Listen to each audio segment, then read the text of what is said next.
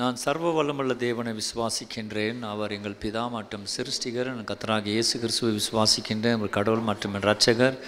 பரிசுத்த ஆவியால் கருவுற்றார், கன்னிடத்தில் பிறந்தவர். அவர் துன்பப்பட்டு மரித்து மீண்டும் உயிர்த்தெழுந்தார். அவர் பரலோகத்துக்கு ஏறினா அவர் சீக்கிரம் மீண்டும் வருவார். நான் பரிசுத்த ஆவியான கடவுளை விசுவாசிக்கின்றேன். அவர் ஆராதிக்கப்படுபவர் மற்றும் என் வழிகாட்டி. நான் இந்த தேவ ஆலயத்தின் பரிசுத்த ஐக்கியத்தையும் கடவுளுக்கு கொடுப்பதையும் மற்றும் கடவுளுக்கு ஊழியம் செய்வதையும் விசுவாசிக்கின்றேன். நான் பரிசுத்த வேதாகமத்தை விசுவாசிக்கின்றேன். கடவுள் பரிபூர்ண வார்த்தை அது என்ன சொல்லுகிறதோ அதுவே நான், அது என்னிடம் என்ன இருக்கின்றது என்று சொல்லுகிறதோ அதுவே என்னிடம் இருக்கின்றது. இங்கே என்னுடைய ஆவிக்கிற குடும்பத்தில் நான் கடவுளின் வார்த்தையை கற்றுக்கொள்கிறேன். அதனால் இன்று என்னுடைய பரிசுத்தம் மற்றும் வெற்றிகரமான வாழ்வுக்கு நான் ஆசீர்வதிக்கப்பட்டேன், குணமடைந்தேன் மற்றும் அபிஷேகம் பண்ணப்பட்டேன். அதனால் நான் இனி ஒருபோதும் ஒரே மாதிரியாக இருக்க மாட்டேன். இயேசுவின் மகத்துவமுள்ள நாமத்தில் ஆமென். இந்த நாளில் ஆதி அப்போஸ்தலர்கள் வாழ்ந்த வாழ்க்கையை ஆண்டவரே நாங்கள் வாழ்வதற்கு உங்களுடைய வசனத்தை தியானிக்கிறோம். எங்களுக்கு கற்றுக் கொடுங்க, போதிங்க, வழி நடத்துங்க. ஆண்டவரே இயேசு நாமத்தில் ஜெபிக்கிறோம். ஆமென். இன்னைக்கு நம்முடைய தலைப்பு you will be perfectly blessed.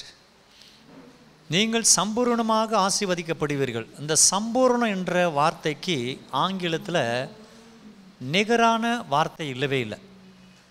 சம்பூர்ணம் என்ற அந்த வார்த்தை ஆங்கிலத்துக்கு நிகராகவே இல்லவே இல்லை. அதனால் அதுக்கு பர்ஃபெக்ட்லி பிளஸ்ட், நீங்கள் சம்பூர்ணமாக ஆசீர்வதிக்கப்படுவீர்கள். சம்பூர்ணமாக இருப்பீர்கள் என்றதே ஆசீர்வாதம் தான். சம்பூர்ணமாக இருக்கிறதே அது மிகவும் ஆசீர்வாதமாக இருக்கிறீர்கள் என்று தான். ஆனால் சம்பூர்ணமாக ஆசீர்வதிக்கப்படுவீர்கள் என்று தான் இந்த வார்த்தையை பார்க்கும்போது அதில் இடையில் ஒரு ப்ராக்கெட்டில் நான் போட்டிருப்பேன், therefore stand on your ground firmly. உங்களுடைய நிலையில் உறுதியாக நில்லுங்க. எனவே உங்கள் நிலையில் உறுதியாக நில்லுங்கள். நம்ம சம்பூர்ணமாக ஆசீர்வதிக்கப்படணும்னா நம்ம நிலையில் உறுதியாக இருக்கணும். நம்ம நிலைன்னா நம்ம இருக்கிற நிலையில் உறுதியாக இருந்தால் தான் அடுத்த நிலைக்கு போக முடியும். உறுதியை இங்கே ஆடினோம்னா அங்கே அடுத்து போகவே முடியாது. இப்போ இருக்கிற நிலையில் உறுதியாக இருந்தால் தான் அடுத்த நிலைமைக்கு போக முடியும். இங்கே ஆட்டம் கொடுத்தா இறங்கிடுவோம், அங்கே ஆட்டம் கொடுத்தா இறங்கிடுவோம். அப்போ இருக்கிற நிலையில் உறுதியாக இருந்தால் மேலே போகும், அங்கே உறுதியாக இருந்தால் மேலே போகும். மலை ஏறவங்களை பார்த்தீங்கன்னு வச்சுங்க, அவங்க அங்கே ஆட்டம் கொடுத்தாலும் இறங்கிடுவாங்க, ஆட்டம் கொடுக்காமல் இருந்தால் மேலே ஏறுவாங்கன்ற பொருள். அப்போ அந்த உறுதியாக இருந்தோம்னால் நம்ம வாழ்க்கையின் ஆசீர்வாதம் சம்பூர்ணமாக இருக்கும். அப்போ அந்த சம்பூர்ணமான ஆசீர்வாதம் என்ன சொல்லி பார்த்தீங்கன்னா, யோபின் புஸ்தகத்தில் 8:7 வாசிக்கும் போது முடிய துவக்கம் அற்பமாக இருந்தாலும் முடிவு சம்பூர்ணமாக. யோபு எல்லாத்தையும் இழந்துட்டு பிறகு சொல்கிற வார்த்தை இது. யோபு சம்பூர்ணமாக இருக்கும்போது இல்லை, எல்லாத்தையும் இழந்துட்டு இப்போது நடுத்தெருவில் நிற்கிறாரு. அப்போ சொல்கிறார் இந்த வார்த்தை, அப்போ எழுதுகிறார் இந்த வார்த்தை, உம்முடைய துவக்கம் அற்பமாக இருந்தாலும். அப்போ அவருக்கு எல்லாமே முடிஞ்சு போச்சு. மனைவி, பிள்ளைகள், சொத்து சுதந்திரம் எல்லாமே ஆரம்பித்து பெருசாக வளர்ந்துச்சு, எல்லாமே முடிஞ்சு போயிடுச்சு. ஆனால் இப்போ சொல்கிறார் 8ஆம் அதிகாரத்தில், அவருடைய வசனம் சொல்கிறது, எழுத்து சொல்லுகிறது, உம்முடைய துவக்கம் அற்பமாக இருந்தாலும் முடிவு சம்பூர்ணமாக இருக்கும். யார் சொல்கிறது இது? எல்லாத்தையும் இழந்து பறி கொடுத்த ஒரு மனுஷன் சொல்கிறார். சங்கீதம் 36:8, உமது ஆலயத்தில் உள்ள சம்பூரணத்தினால் திருப்தி அடைவார்கள், உமது பேரின்பத்தினால் அவர்கள் தாகம் தீர்க்கிறீர். 68:9, தேவனே சம்பூர்ண மழையை பொழிய பண்ணினீர், இளைத்து போன உமது சுதந்திரத்தை திடப்படுத்தினீர். சங்கீதம் 119:96, சகல சம்பூர்ணத்திற்கும் எல்லையை கண்டேன், உம்முடைய கற்பனையோ மகா விஸ்தாரமானது. சகல சம்பூர்ணத்துக்கும் எல்லை இருக்குதான், ஒரு எல்லை, ஒரு லிமிட் இருக்குதான். ஆனால் ஆண்டுடைய கற்பனைக்கு எல்லையே இல்லையா, அது விஸ்தாரமானதான். அப்போ ஆண்டுடைய வசனம் தான் நம்ம ஆசீர்வதிக்கும். ஆண்டுடைய வசனம் எப்படி ஆசீர்வதிக்கும்? பிறகு நான் சொல்கிறேன், கவனிங்க. எரேமியாவின் புஸ்தகம் 31:25 சொல்லுது, நான் விடாய்த்த ஆத்துமாவை சம்பூர்ணம் அடைய பண்ணி தோய்ந்த எல்லா ஆத்துமாவையும் நிரப்புவேன். யோவேலின் புஸ்தகம் 2:26, நீங்கள் சம்பூர்ணமாக சாப்பிட்டு திருப்தி அடைந்து உங்களை அதிசயமாய் நடத்தி வந்த உங்கள் தேவனாகிய கர்த்தருடைய நாமத்தை துதிப்பீர்கள், என் ஜனங்கள் ஒருபோதும் வெட்கப்பட்டு போவது இல்லை. இப்போ இந்த திருப்தியாக இருப்பது, சம்பூர்ணமாக இருப்பது என்ன? எல்லாம் 5 மூட்டை 60 எல்லாம் சிக்கனு, மட்டனு, மாட்டனு, கோழி எல்லாத்தையும் சேர்த்து உட்காந்து சாப்பிட்றது தான் திருப்தியாக சம்பூர்ணமாக இல்லை. வெஜிடேபிளில் பார்த்தீங்கன்னா எல்லாம் குருமா இருக்கும்.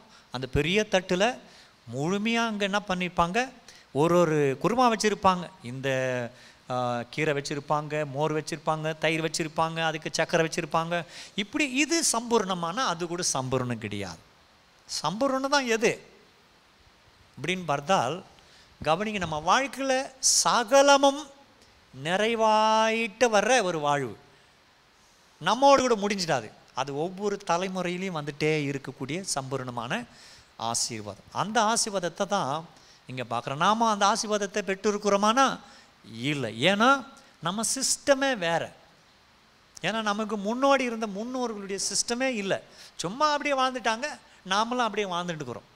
சபைக்கு வந்துட்டால் கூட சரி, நாம் சும்மா தான் வாழ்ந்துட்டுருக்குறோம். ஒரு சிஸ்டமேட்டிக்காக வாழலை. இப்படி தான் வாழணும். காலையில் இருந்தால் வேதத்தை எடுக்கணும், குடும்ப ஜபம் இருக்கணும், ஆண்டரை தேடணும். இவ்வளோ வருஷமாக நம்ம சர்ச்சில் சும்மா போயிட்டு வந்துருந்தோம்.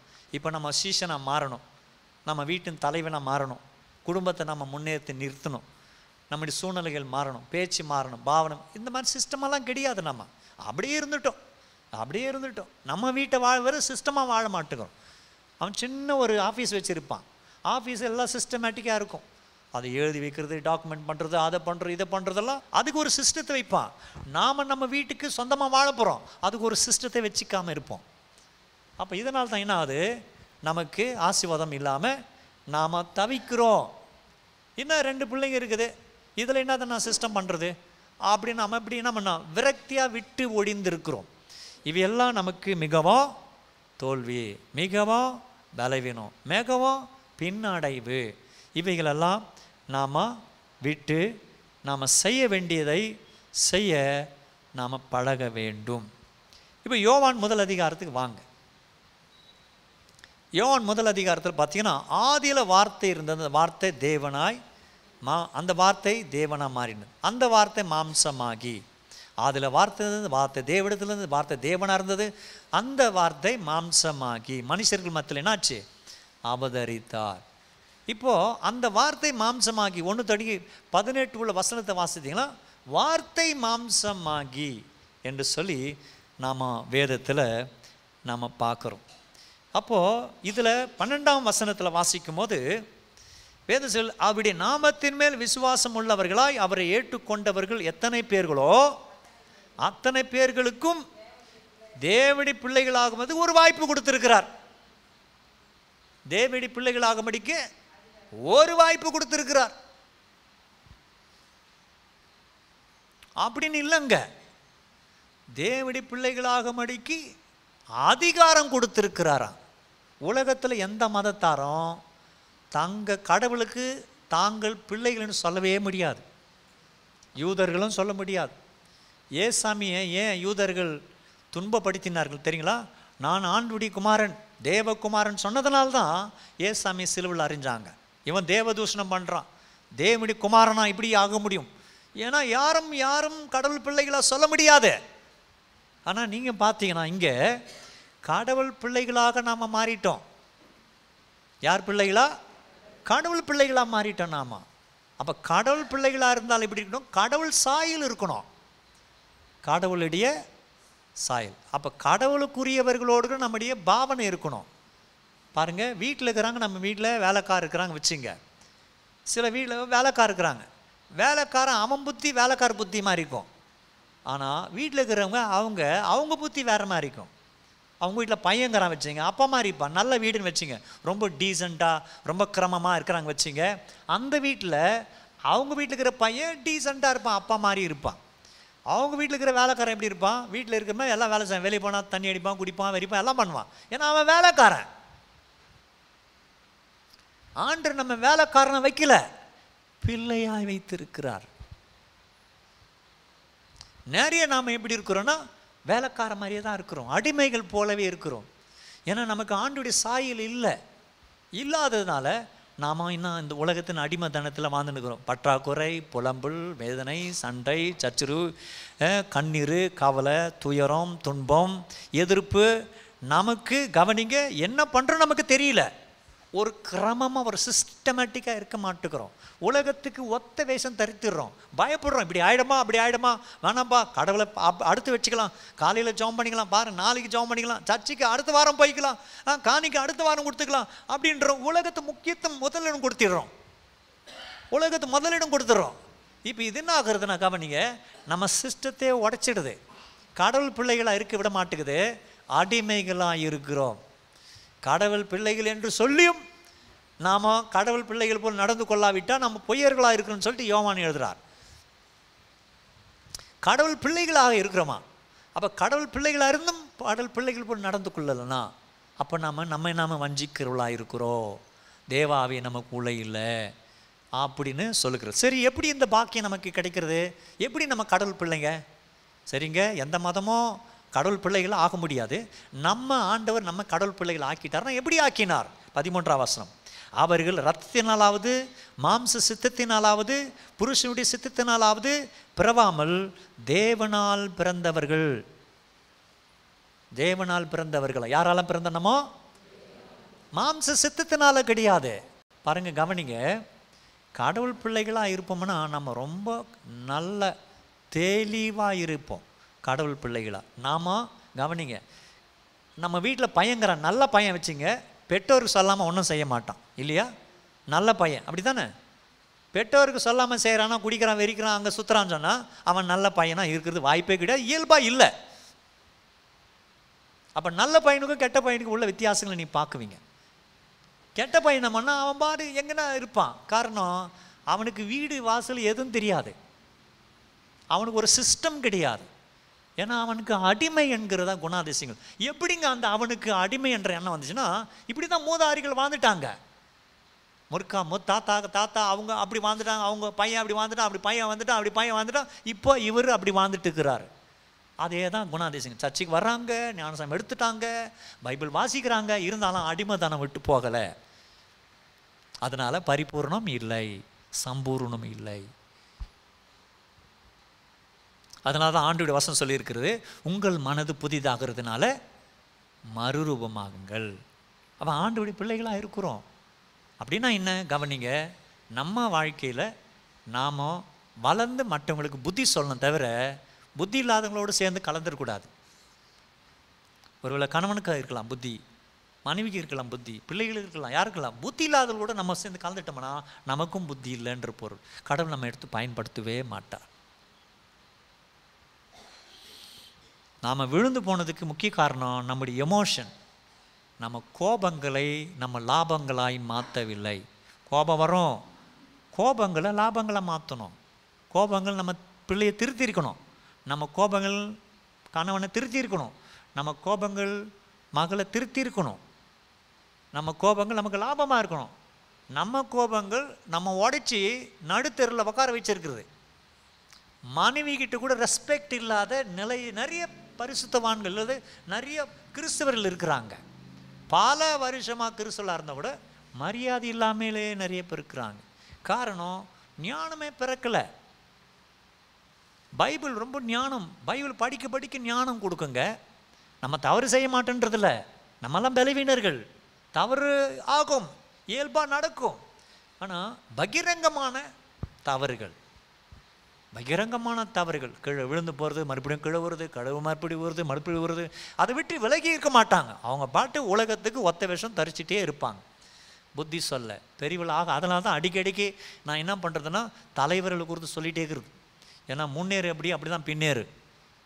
அதனால தான் தலைவர்கள் எல்லாம் தலைவர்களாக இருக்கும்போது நம்ம யோசிப்போம், சபையில் வந்திருக்கோம், சபையில் வந்துட்டு இவங்களை பார்த்து அவங்கள பார்த்து நடக்கும்போது கவனிங்க, இப்படி தான் கிறிஸ்து வாழ்க்கை போல் தருது, அண்ணன் பிடிக்கிறார், அங்கிள் பிடிக்கிறார், ஆண்டி பிடிக்கிறாங்கன்னு சொல்லிட்டு இந்த பிள்ளைகளுடைய வாழ்க்கை ஃப்யூச்சர் பல வருஷங்கள் பல ஆசீர்வாதங்களை பெறக்கூடிய பிள்ளைடைய வாழ்க்கை கெடுக்க ஆரம்பிச்சிடும்.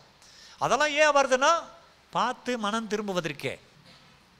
கடவுளை எங்கே ஏற்படுத்தினாரோ அங்கே ஸ்திரமாக நில்லு. அப்படி நின்னாதான். அப்படி நிற்கும் போது ஒரு கணவன் வச்சுங்க, கணவனை பாருங்கள், நிறைய கணவர்கள் மனைவி கிட்ட நாட்களை கழிக்கிறத விட நண்பர்கள்ட்ட நாட்கள் நிறைய கழிப்பார். பார்த்தீங்களா, வீட்டில் நிம்மதி இல்லை, அவள் சரியில்லை புத்தி இல்லை. எப்படி அவங்களுக்கு புத்தி இருக்கும்? புத்தி எப்படி இருக்கும்? இருக்காது. இல்லை, புத்தி வரத்துக்கு வாய்ப்பு இல்லை. ஏன்னா 2 பேர் இருந்தாக்கா ஓவர் பீரியட் ஆஃப் 10 இயர்ஸ்க்கு 10 வருஷத்துக்குள்ளே 2 பேருக்கும் ஒரே அண்டர்ஸ்டாண்டிங் வந்துடும்ல? வராது. ஏன்னா கவனிங்க, அவர் நண்பர்கிட்டே வாழ ஆரம்பித்தார். உள்ள நிம்மதி இல்லாமல் இருக்குது, சம்பூரணம் இல்லை. அங்கேயோடு போனால் பரவாயில்ல, தோல்வி. பிள்ளைகள் வழிகளும் எல்லாம் தோல்வி. அப்படியே அடிச்சுட்டு போயிட்டுருக்கோம். வெள்ளம் எப்படி வயநாட்டில் வெள்ளம் அடித்து வந்து புரண்டு எல்லாத்தையும் வாரி கொண்டு போனதோ அப்படியே அடிச்சுட்டு போகிறது. இதுக்கு காரணம் யார்? கடவுளை தேடினவர்கள் நிலைத்திருந்திருந்தால் நல்லா இருந்திருக்குமே. அப்போ முடிவு எடுக்கிறது, ஒன்று கோபம், 2வது முடிவு எடுக்கிறது, தீர்மானம் எடுக்கிறதுல ரொம்ப தெளிவாக இருக்கணும். நம்ம தீர்மானத்தை சரியாக எடுக்கலைன்னா கவனிங்க, நம்மால் எதையும் செய்ய முடியாது. நாம் யாரோ சொல்கிறதுனால தீர்மானிக்கக்கூடாது எதையும். அதுக்காக நம்ம கேட்கக்கூடாது. கோர்ட் எதுக்கு வச்சுருக்குறாங்க தெரியுங்களா? யாரோ ஒருத்தன் போய் கம்ப்ளைண்ட் பண்ணிட்டான், அவனை கேட்டு ஜட்ஜ்மெண்ட் பண்ணிட்டான், தூக்கி போடுறா அப்படின்னு சொல்ல 2 பேருக்கு லாயர் வைப்பாங்க. அவன் பேச்சுன்னா இவன் பேச்சுன்னா ஜட்ஜி கேட்பார், எங்கே முறையாகுது எங்கே சரியாகுது, எவ்வளோ முடியுமோ அவன் சமாதானப்படுத்த பார்க்குவார். இல்லையா கடைசியில் அவங்க என்ன பண்ணுவான், இந்த கோர்ட்லேயே ஹைகோர்ட்லேயே சுப்ரீம் கோர்ட் என்ன தீர்ப்பு இங்கே கொடுத்தாங்களோ அதான் கொடுத்து தீர்த்துருவாங்க. எதுக்கு வச்சுக்கிறேன்னா 2 பக்கம் நியாயம் பார்க்குவோம். அவன் ஜட்ஜி உலகத்தானே நியாயத்தை கொடுப்பான். இப்போ இந்த மாதிரி தீர்மானம் எப்படி பண்ண முடியும்? நம்ம பிள்ளைகளுக்கு நல்ல தீர்மானம் பண்ணுறதுக்கு பெற்றோர்கள் வரணுன்னு வயசாக பிள்ளைகளுக்கு இப்படி அப்படி இருறான்னு சொல்லணும். இல்லை போ வாய முடியா அப்பாவை பிள்ளைங்க சொல்லுது. ஏன்னா தீர்மானம் எடுக்கிற நல்ல அப்பா இல்லை, அம்மா இல்லை. அதனால் நிறைய நம்ம குடும்பங்கள் தவித்து நிற்கிறது.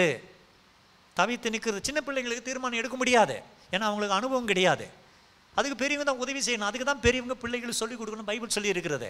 இதான் பிள்ளைங்க எடுக்கிற தவறுக்கு பெரியவங்க ஆலோசனை கொடுக்கறது இல்லையே. அவங்க கூட போகிறதுனால, அவங்க கூட குடிக்கிறதுனால நம்ம குடும்பம் தவித்து நிற்கிறது. அதனால் ஒரு சமயத்தில் இந்த கோபம், அது பிறகு உணர்வுகள், அது பிறகு இந்த தவறான முடிவுகள், இவையெல்லாம் பண்ணுறதுனால தான் நாம் ரொம்ப நலிந்து பின்தங்கி இருக்கிறோம். இதுக்கு நமக்கு வழியே கிடையாது.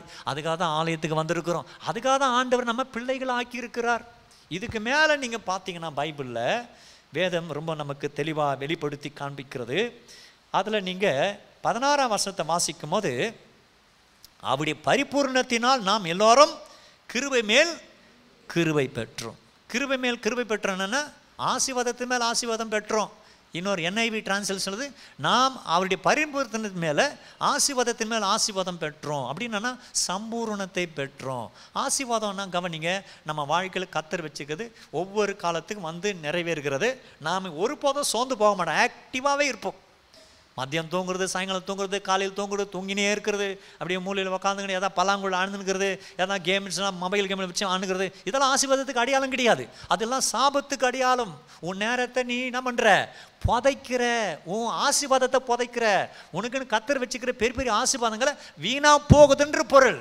ஆசீர்வாதம்னா என்ன, நீ எப்போதான் எப்படி இருக்கிற, தெளிவாக இருக்கிற, என்ன பண்ணணும்னு சொல்லிட்டு உன் காரியங்களை செய்து கொண்டு போயிட்டே இருக்கிற. இதான் ஆசீர்வாதத்தை வரத்துக்கு வழியே கத்தர் நமக்கு கொடுத்துருக்கிறார். அதுக்கு தான் ஆண்டவர் என்ன பண்ணுறாருன்னா, அவருடைய பரிசுத்தின் பரிபூரணத்தினால் நம்ம எல்லாரும் கிருபை மேல் கிருபை பட்டோம். எது எப்படி கிடைக்கும்னா 17, எப்படி எனில் நியாயப்பிரமாணம் மோசையினால் மூலியமாய் கொடுக்கப்பட்டது, கிருபையும் சத்தியமும் இயேசு கிறிஸ்து மூலியமாய் உண்டாயின. மோசையினால் நியாயப்பிரமாணம் கொடுக்கப்பட்டது, ஆனால் கிருபையினால இயேசு கிறிஸ்துனால கிருபையும் சத்தியமும் கொடுக்கப்பட்டது. அப்படின்னா கிருபை அவர் அதிகமாக கொடுக்குறார், சத்தியத்தை நமக்கு பின்பற்ற வேணும், அவ்வளோதான். ஆண்டு சத்தியத்தை 100% பின்பற்றுன்னு சொல்லலை. அவர் சொல்கிற சத்தியத்தை, உனக்கு உள்ள ஓட்டத்தை நீ ஓடு, நீ இருக்கிற இடத்துல நில்லு அப்படின்றார். அப்போது அந்த கிருபை நமக்கு கொடுப்பார். முடியாததை ஆண்டவர் செய்து முடிப்பார். நம்மளால் நியாயப்பிரமாணத்தை நிறைவேற்ற முடியுமான்னு முடியாது. பரலோகம் போகிறதுக்கு வழியை நம்ம தேட முடியுமா? முடியாது. அதுக்காக தான் ஆண்டவர் கிருபை வச்சிருக்கிறார். அப்போ சத்தியத்தை நம்ம கடைப்பிடிக்க வேண்டும். வந்திருக்கிறோம் ஆலயத்தில், இருந்தாலும் வெளியே போன பிறகு இதெல்லாம் மறந்துடுறோம். அன்றாட வாழ்க்கை தான் ஞாபகம் வருது. அப்படின்னா அவன் ஆசீர்வாதம் நமக்கு வர்றது தெரியவே தெரியாது. ஆசீர்வாதத்தை யாரும் பார்க்க முடியாது, ஆனால் ஆசீர்வாதத்தை அனுபவிக்க முடியும். அனுபவிக்க முடியாதபடிக்கு சஞ்சலமாக தான் இருக்குது வாழ்க்கை, வேதனையாக இருக்கிறது. அதனால் கவனிக்கும்படி வேண்டுகிறேன். ஆண்டவர் யோவான் ஸ்நானகனை குறித்து சொல்கிறார். யோவான் ஸ்நானகனை யூதரில் கேட்குறாங்க, என்னன்னு, நீ தீர்க்கதரிசியா? இல்லை நான் தீர்க்கதரிசி. நீ எலியாவா? இல்லை நான் எலியா. நீ கிறிஸ்துவா? இல்லை. பின்ன யார் நீ ஏன் ஞானசானம் கொடுக்குற அப்படின்னு தான் அவர் சொல்கிறார். என்ன சொல்கிறாரு? 26, யோவான் அவர்களுக்கு பிரதி உத்தரமாக, நான் தேவனால் ஞானசானம் கொடுக்கிறேன், நீங்கள் அறியாதிருக்கிற, நான் ஜலத்தினால் ஞானஸ்நானம் கொடுக்கிறேன், நீங்கள் அறியாதிருக்கிற ஒருவர் உங்கள் நடுவில் நிற்கிறார். அவர் என் பின் வந்து என்னிலும் மேன்மை உள்ளவர், அவருடைய பாதரட்சின் வாரை அவிழ்ப்பதற்கு நான் பாத்திரன் அல்ல. 33 நானும் இவரை அறியாதிருந்தேன், ஆனாலும் ஜலத்தினால் ஞானஸ்நானம் கொடுக்கும்படிக்கு என்னை அனுப்பினவர் ஆவியானவர் இறங்கி யார் மேல் தங்குவார் நீ காண்பாயோ அவரே பரிசுத்த ஆவியினால் ஞானஸ்நானம் கொடுக்கிறவர் என்று எனக்கு சொல்லியிருந்தார். கவனிங்க, வார்த்தை மாம்சமாச்சு அப்படின்னா என்ன? ஆண்டவரே நமக்காக பூமியில் வந்தார், நமக்காக தான் வந்தார். எதுக்கு? நம்மெல்லாம் ஆண்டவருடைய சாயல் போல ஆகணும் என்றதுக்கு. அதுக்கு மேலே அதிகாரம் கொடுத்துட்டார். என்னன்னு? பிள்ளைகளாகும். அதுக்கு அதிகாரம் கொடுத்துட்டு பிறகு கிருபை மேலே கிருபை கொடுத்துட்டார். கிருபை மேலே கிருபை கொடுத்துட்டார். கிருபை மேலே கிருபை கடவுள் கொடுத்துட்டு பிறகு எப்படி நம்ம அப்படி பிள்ளைகள் ஆனோம்னா, மாம்ச ரத்தத்தினால் அல்ல, தேவனால் பிறந்திருக்கிறோமா. எப்படியா? தேவனால் பிறந்திருக்கிறோம். பார்த்தோமே, நம்ம யாரெல்லாம் பிறக்கல. கவனிங்க, நம்மெல்லாம் பிறந்தது நம்முடைய பெற்றோருடைய ரத்தத்தினால் தான் பிறந்தோம். அவங்க ரத்தம் வித்தினால் தான் பிறந்தோம். அந்த ரத்தம் தான் நமக்குள்ள இருக்கிறது. ஆனால் நாம் ஆண்டவரை ஏற்றுக்கொண்டு பிறக்க நம்ம தேவனால் பிறந்தோம். நாம் அவங்களுக்கு உலக பிரகாரமாக பிள்ளைகள் தான், ஆனால் நம்ம கடவுளுடைய பிள்ளைகளாக இருக்கிறோம். இந்த கடவுளுடைய பிள்ளைகள் எப்படி கிடைச்சதுன்னா, உலகத்தினுடைய மோசனுடைய பிரமாணத்தினால் அல்ல, சத்தியத்தினால் கிடைச்சது. கிருபையினால் நமக்கு கடவுள் கொடுத்திருக்கிறார். இப்போ சொல்றாரு, ஆவியினால. நான் ஜலத்தினால் ஞானஸ்நானம் கொடுக்கிறேன், அவர் ஆவியினால ஞானஸ்நானம் கொடுக்கிறார். ஆவியினால் ஞானஸ்நானம் கொடுக்கறதுனா என்ன? நீங்கள் வேதத்தில் வாசிக்கும் போது அவர் ரொம்ப தெளிவாக சொல்கிறாரு, ஆவியினால் ஞானஸ்நானம் பெறுவது என்றால் என்னன்னு சொல்லி அங்கே அவர் வெளிப்படுத்தி காண்பிக்கிறார். நீங்கள் 26 நீங்கள் வாசிக்கும் போது சொல்லுகிறது 26. அவர் அதுக்கு பிறகு கீழே நீங்கள் வாசிக்கும் போது 34, அந்தபடி நான் கண்டு இவர் தேவனுடைய குமாரன் என்று சாட்சி கொடுக்கிறேன் என்றான். மறுநாளில் யோவான் அவருடைய சீசர்கள் 2 பேரும் நிற்கும்போது இயேசு நடந்து போகிறதை அவன் கண்டு இதோ தேவ ஆட்டுக்குட்டி என்றான். கவனிங்க, அப்போது தேவனுடைய ஆவினால் நம்ம பிறக்கணும்னு சொன்னால் நாம் ஜலத்தினாலும் ஆவினாலும் பிறந்திருக்கணும். ஆவினாலும் ஜலத்தினாலன்னா ஞானஸ்நானம் கொடுத்துருக்குறாங்க. ஆவினாலும் ஜலத்தினாலும் நாம் ஞானஸ்நானம் பெறணும் அப்படிங்கிறத சொல்கிறேன். நானும் இவரை அறியாதிருந்தேன். நீங்கள் வேதத்தில் வாசிக்கும் போது 30ஆம் வசனம், எனக்கு பின் ஒருவர் வருகிறார், அவர் எனக்கு முன்னிருந்தபடினால் என்னிலும் மேன்மை உள்ளவர் என்று சொல்லி நான் சொன்னேனே, அவர் இதோ என்று சொல்லி அங்கே அவன் முன் மொழிகிறான். மொழிஞ்ச பிறகு இயேசு சாமி ஆவியினால் நமக்கு ஞானஸ்நானம் கொடுக்க அவர் வருகிறார் என்பதை வெளிப்படுத்தி சொன்னான். ஜலத்தினால் ஞானஸ்நானம் பெற்றால் கவனிங்க, ஒரு சபைக்கு லாபம். சபையில் நீங்கள் அங்கத்தினராக மாறிடுறீங்க. ஜலத்தினால் ஞானஸ்நானம் பெற்றால் எனக்கும் எது, இத்தனை பேர் நம்ம ஞானஸ்நானம் கொடுத்தோம்பா, எனக்கு ஒரு எண்ணியில் திருப்தி. ஆனால் ஆவியினால் நீங்கள் ஞானஸ்நானம் பெற்றாதான் உங்களுக்கு லாபம். ஏன்னா ஆவியினால் ஞானஸ்நானம் பெற்றால் உள்ளம் மாறும். இதுக்கு தான் ஆலயத்துக்கு வர்றோம். ஆவியினால் ஞானஸ்நானம் பெற்றால் உள்ளம் மாறும். உள்ளே போய் அவர் கிரியை செய்வார். மனது மாறும், யோசனை மாறும், சிந்தை மாறும். இல்லைனா என்ன பண்ணுவோம், நம்ம இருக்கிற மாதிரியே இருந்துனுப்போம். இருக்கிற மாதிரியே இருந்திருப்போம். சபைக்கு வருவோம், அப்படி தான் இருப்போம். துணியை மாற்றுவோம், அப்படி தான் இருப்போம். மேலே பார்த்தா டீசெண்டாக இருப்போம், ஆனால் உள்ளே ஒன்றுமே இருக்காது. பிரயோஜனம் இல்லை. ஏன்னா ஆவியானவர் உள்ளே போல. நாம் நினைக்கிறோம், என்ன ஆவியானவர் ஆவியானவர்ன்றாங்களே இவங்க, என்ன எப்பப்பா ஆவியானார் ஆவியா உள்ளே வந்தாதாங்க. இயேசு சாமி இப்போது அவர் சரீரமாக இல்லை, அவர் வார்த்தையாக மாறி அந்த வார்த்தை ஆவியாக நமக்கு அருளப்பட்டிருக்கிறார். ஆவியானவர் உள்ளே வந்தால் தான் வாழ்க்கை மாறி இருக்கும். வாழ்க்கை மாறினா தான் நம்ம சந்தோஷமாக இருப்போம். அப்போ தான் தேவனால் பிறந்தவர்களாக இருக்க முடியும். அப்போ தான் சம்பூர்ணம் கிடைக்கும். இல்லைன்னா சம்பூர்ணம் கிடைக்காது. சம்பூர்ணம் கிடைக்கல என்ன பண்ணுவோம், சபையிலே இருப்போம், தவறான வாழ்க்கையை வாழ்ந்துட்டு போவோம். பார்க்காததெல்லாம் பார்ப்போம், பேசுறதெல்லாம் பேசுவோம், சேரக்கூடாதவங்களோட சேர்ந்து நிற்போம், பேசாததெல்லாம் பேசுவோம். இப்படி இருக்கும். மாற்ற முடியாது. காரணம், எனக்கும் பைபிள் தெரியும்பா அப்படின்னுவாங்க. எனக்கும் தெரியும் பைபிள், நீனா எவ்வளோ நாள் பைபிள் படித்த, நான் பைபிளெல்லாம் படிச்சிருக்கிறேன், இங்கே இருக்கிறது வசனம் அங்கே இருக்கிறது வசனம் அப்படி சொல்லுவாங்க. காரணம் கவனிங்க, வாழ்க்கை மாறல. வாழ்க்கை ஒருத்துக்கு மாறி இருந்துச்சுன்னா கவனிங்க, ஆத்துமாவை ஆதாயப்படுத்தி இருப்பாங்க, ஆத்துமாவை கொள்ள பொருளை கொண்டு வந்திருப்பாங்க, வாழ்க்கை சரியாயிருக்கும். நம்ம வார்த்தைகள் அவங்க வாழ்க்கையில் பிரவேசித்திருக்கும், அவங்க குணங்கள் மாறி இருக்கும். கவனிங்க, நம்ம வெறும் அவங்களுக்கு வீட்டில் யாரும் மனம் திரும்பலை வச்சுக்க, ஒரு சில மனம் திரும்ப இருப்பாங்க, அவங்களுக்கு மனம் திரும்பலன்னு சொல்லிட்டு அவங்க சொல்கிறதுக்கெல்லாம் நம்ம பின்னாடி போகிறதுன்னு இல்லை, கண்டிக்கணும். இப்படி இல்லைன்னா நீ இதை செய்யாத அப்படி கண்டிக்கணும். அப்படின்னா என்ன, உலகத்துக்கு ஒத்த வேஷம் தெரியாதபடி ஆவியினால் நடத்தப்பட வேண்டும். சீக்கிரத்தில் அவங்களை கர்த்தர் மாட்டி வந்திருப்பார். நம்ம என்ன பண்ணுறோன்னா, விரோதி ஆக்கிட்டா என்ன பண்ணுறதுன்னு சொல்லிட்டு அவங்களோடு நம்ம ஆயிடுறோம்.